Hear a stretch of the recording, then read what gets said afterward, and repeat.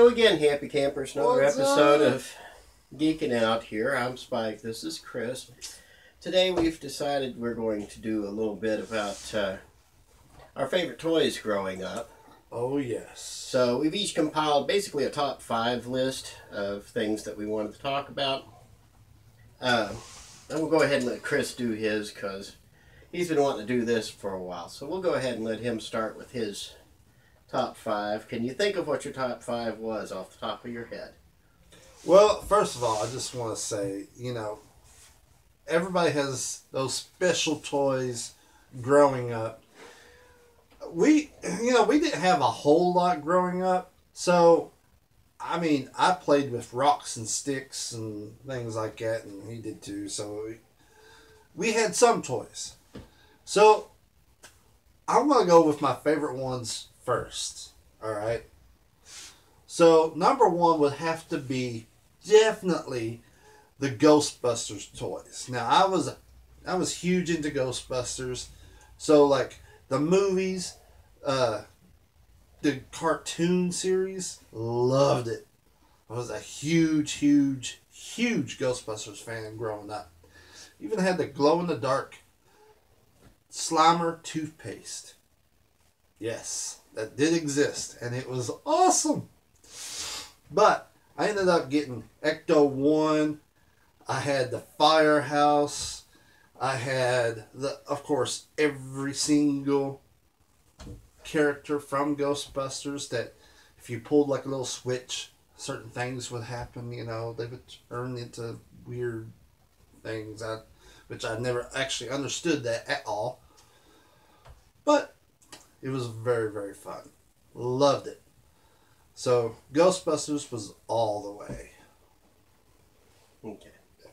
So, he's going to start with Ghostbusters. I'm going to start with, for me, an honorable mention here. The Rubik's Snake.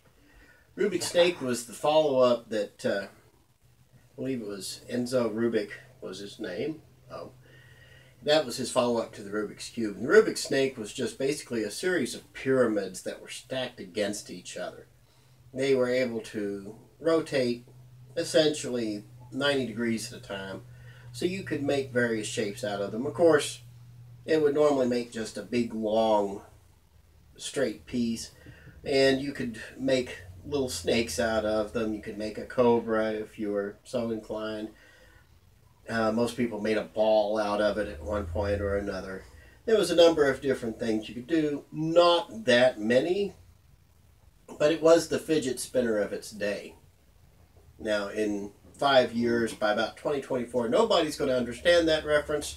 Yeah, welcome to my world. Nobody usually gets my references anyway. So I'm going to lead off with the Rubik's Snake. You go right ahead with your next one here. So I see your Ghostbusters and raise you a Rubik's Snake. What do you bid? Alright. Well, of course, another thing that I was into, of course, was Batman. I'm a Batman fan. Always will be. I will die a Batman fan. And I will fight anybody who says Batman sucks. Well, he did suck before 1989. Okay, Adam West's era thing was... Adam West did not suck as Batman. The DC comics from like 1970 on did not suck. Until, about 1980, they kind of petered out. I give you that. But, sticking with the toys. Well, I remember having, of course, the Batmobile, the Batplane from Tim Burton's 1989 Batman movie. Loved it! I had so much fun with that. And, of course, as you can see right here on the table, Batman. That's him.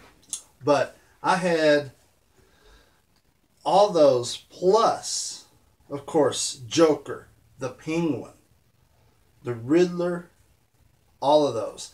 That was just so freaking enjoying to just play with. And I even had like a Bruce Wayne doll that you can put action like figure.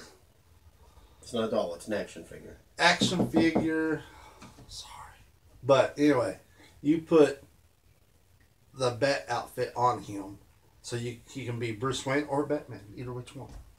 So Batman all the way. That was a doll. That was number 2. Okay. Now he's mentioning the Tim Burton Batman, and yet all the toys he has here, this one, the one he's got hiding behind him right now, are from the animated series. This, for me, there's 2 Batmobiles, okay?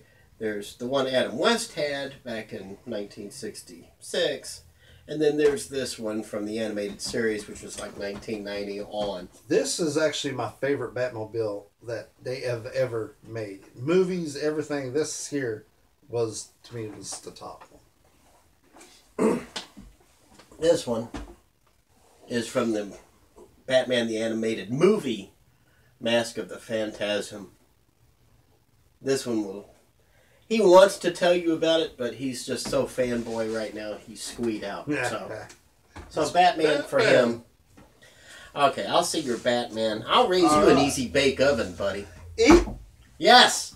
Real men had an easy bake oven. I'm telling you, he's laughing about it right now. This man does not fix his own food, okay? I don't know him. Ask the beloved wife, who's the chef in the family. The extended family, it's me. And it's because of the Easy Bake Oven, buddy. Now, I can sit here, I'll sit here and I'll laugh at global warmers all day long. Okay, if you're going to sit here and preach to me about climate change, I'm going to laugh in your face until I just start coughing phlegm all over you. But anyone who doubts that we needed to replace the 100-watt bulb with at least the halogen, preferably the CFL, and beyond that, the LEDs. I was baking cakes over a 100-watt bulb in about 5 minutes with an Easy Bake Oven. That was the one that taught me to embrace my inner chef. For that, I don't care who says it was a girl's toy. Up yours, buddy. I'm secure enough in my masculinity. Easy Bake Oven for the win, but that's still not my top toy. Go ahead, big boy. There's no way Easy Bake Oven can top Batman or my... I beg to differ. Oh, yeah? Because who cooks the Thanksgiving dinner every year? The beloved wife takes the lead, but... Okay. Go right ahead with your next one. I got to admit, you do make some great cinnamon buns. Easy Bake Oven. I have the hottest buns in town, boy. Don't you ever forget that. Now, I got to admit, I did try the Easy Bake Oven a few times. I don't know if it was yours or if it was Jerry's or sister, but I tried somebody's. That was and Sister it Dearest. was the cookies never came out the way it showed on the dang commercial. So, whose would that have been? Would I have served you in uncooked cookies? That was Sister Dearest. Okay, what's your next one on your list? What's the next one on your list? All right, so... Right, go ahead. All right, we're at number 3, right? Mm-hmm. Okay. Well, number 3 choice here. I am going to have to go with the Tonka toys. Tonka's rock. I had a school bus and a trash truck. A trash truck, okay? And for some reason, I loved those things. I loved them. The school bus was about this long, of course, yellow. The sign even came out. The doors opened, and there was no roof to it. But that's where you can set, like, toys, you know. That's Tonka tough, damn it. Tonka tough. And the trash truck was my favorite. I had this, of course, I think there's something about little kids loving trash trucks. There's just something about them. Kids love big vehicles and stuff. They love they this were stuff awesome. Because they see the size of it, they see how it functions, and it's their introduction to the world of engineering. Yes, it was awesome and amazing. And I love those two toys. I'll tell you this, I'm not going to say everyone, the majority of kids who had the hots for Star Trek, guaranteed they had Tonka toys somewhere in their past. Yes. And Star Wars too, for that matter, but Star Trek was more for the engineers. Star Wars was more fantasy based. So that's one of the differences between the two. So come on, bring it. Before I go to my next one, I kind of struggled a little bit with this. I'm going to give honorable mention to the spirograph, but only with a 4-color pen. A spirograph was the big plastic thing, had gears. The whole thing was about gears. Again, another engineering toy. But you would take a pencil or a pen, you would put it in a hole, in a gear that sat inside a large plastic hole, and you could draw with your pen in the spirograph and create radial patterns. That was the whole idea. That's all a spirograph was. It was about gears and the patterns they would make. It was mathemagical for sure. It was okay with a pencil. It was all right with a pen. But if you got one of those 4-colored pens that had the blue ink, the black ink, the green ink, and the red ink, okay, you can find black, blue, and you can even find red almost anywhere. But green ink, buddy, that was living high on the hog right there. So just a quick honorable mention for the spirograph. My number 3, though, lawn darts. The old school lawn darts. I had, ever since this fool over here first brought this up, I had to have lawn darts on here. Not the modern ones, although they can cause damage. Give them that. They've got weights on there, and if you manage to hit somebody at the right point upside the head, you're still doing some damage. But the lawn darts actually had the little points on the end that would dig about 3 inches into the dirt just to hold them in place. The idea was who could land them closest to the middle of a hula hoop. That was lawn darts. Beautiful, lovely thing. Still miss them. Understand why they're gone? Because people are wusses these days. If you're too stupid to stay out of the line of fire, I consider that natural selection. So, you know what? I agree. I am so with you. And it's like, that's a shame. Well, I mean, today's toys, they just don't do justice. I mean, like for instance, have you noticed that girl toys are teaching them to get pregnant and have kids? Like seriously, there's dolls out there that literally pees and poops and says, "Hey, I'm hungry," so they can learn to take care of it. What the hell's wrong with you people? I'm going to say something on that one. Okay. What's that? I'm thinking about starting up a new series of videos just on my own. I've got 3 rules. Okay. And the first rule is going to be there is nothing new under the sun. The idea of peeing and pooping dolls, that goes back to our grandparents, buddy. Actually, this goes way, way back.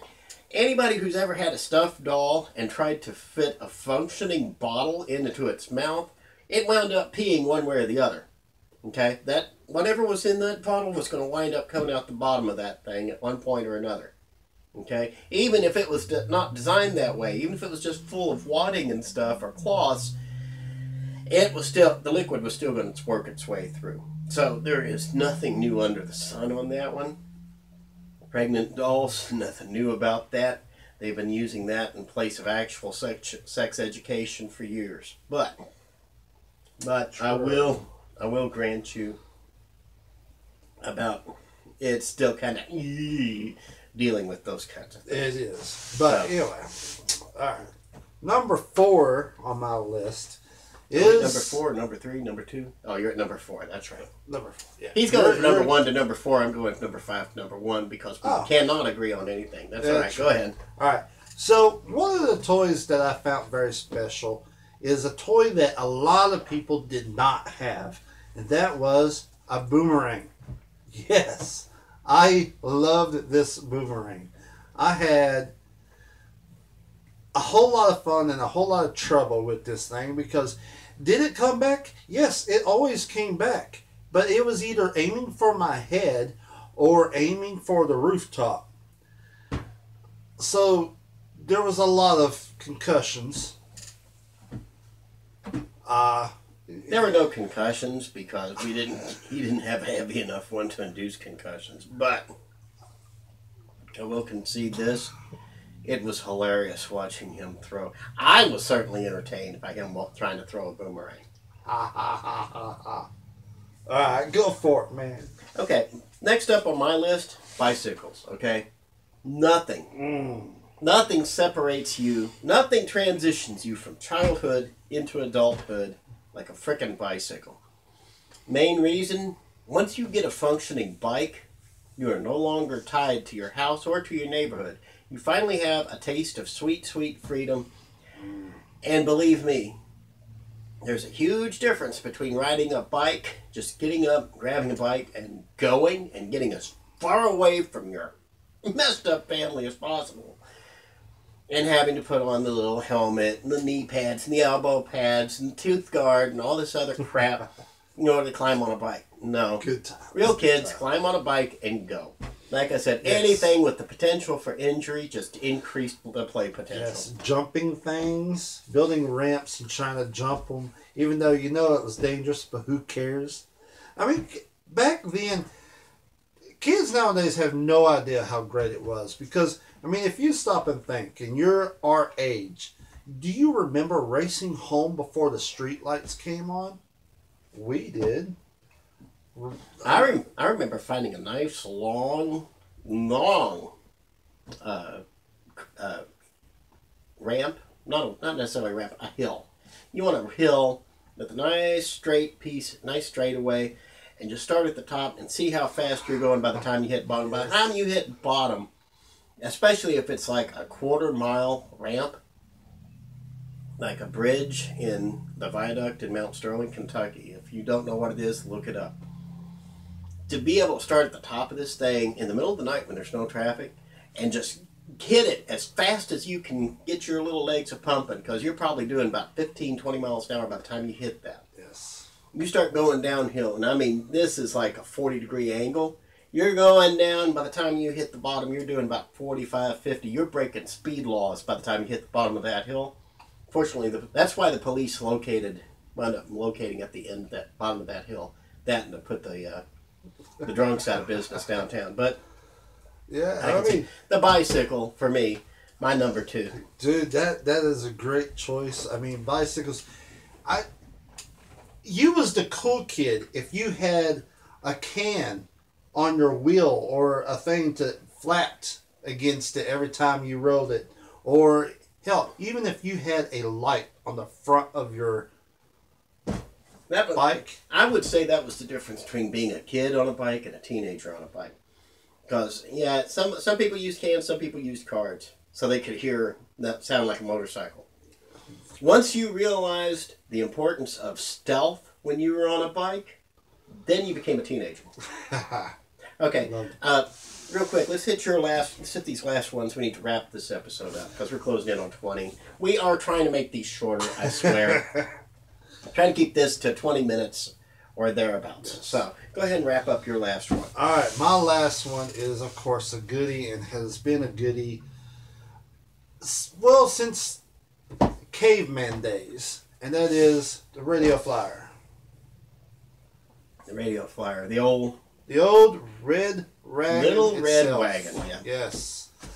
You could put anything in there, put it on the back of your bike, have somebody carry you anywhere if you're like in the back of it, or just get on top of a hill and just go straight down it with it.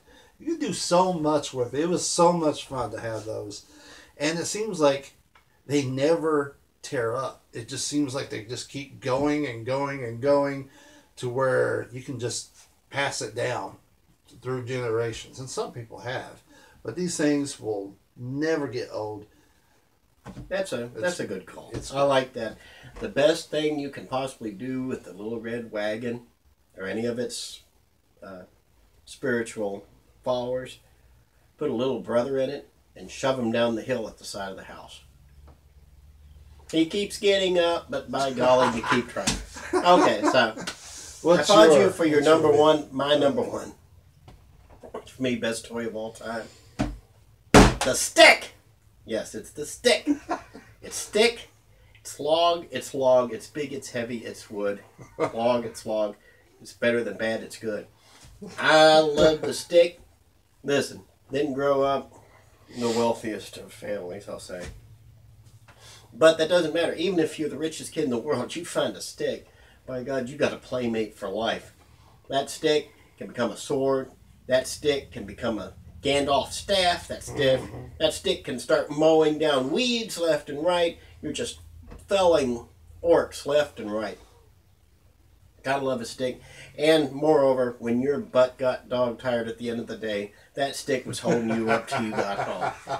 So, yes. and best of all, combine that with my number 2, the bike, and you could do some damage, buddy. I tell you, in a fight, nothing better than a bike doing 40 miles an hour with a stick. Just wham. That's a great Don't want to use that on mailboxes, though. Don't do that. See, I remember... those hurt. And you wind up off the bike. Trust me, the mailbox is going to win that every time. Every time. Not that that's the voice of experience telling you that. No. So, we're going to wrap that up. Last words. I love a few of your choices. Great job on those. Mm-hmm. If you guys... Look, I know if you're a nerd like us, some toys are left to keep in the package. I mean... Come on. I mean, but sometimes you just got to. You gotta smell them. If you've got something mint in box, you don't have a toy. You have an anal retention problem. Yeah. Take that stupid thing out of the box and play with it like it's supposed to. Doggone it. Woody and Buzz would want you to. Remember that. Yeah, I went there. Nice. I applaud that. So, until next time, I'm Spike. This is Chris. We will see you next week. Remember, take it out of the stinking box. Big balls.